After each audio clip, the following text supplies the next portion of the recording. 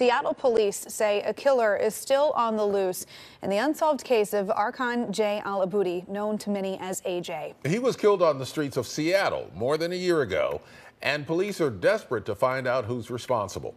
Our friends with the Murder in the Rain podcast have more. Welcome back to True Crime Tuesday. This week, I'd like to share a story about a man who was murdered while searching for his brother at a homeless encampment. Arkan Al-Aboudy, who was called AJ by those close to him, was a loving son, brother, and father of two.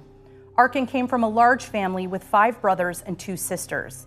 His brother Mike had recently run into very challenging medical issues, including diabetes, high blood pressure, and a recent diagnosis of cancer. Mike went to stay with family in Michigan, but then on March 1st, 2022, he announced that he was getting a bus ticket to go back to Seattle. After not hearing from Mike for days, Arkan became very worried for his brother's well-being. That's when Arkan decided to go search for him, interviewing homeless people and searching homeless camps. On March 17th, Arkan's body was found on a sidewalk on South Dearborn Street near 10th Avenue South in Seattle.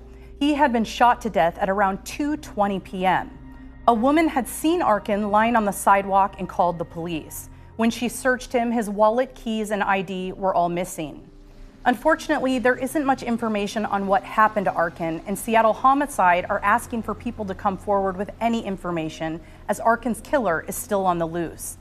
Arkan's family and Crime Stoppers of Puget Sound are offering a $3,000 reward for information that leads to an arrest. If you have any information or had any contact with Arkan prior to his murder, you can call Crime Stoppers at 1-800-222-8477 or submit a tip online anonymously at crimestoppers.com.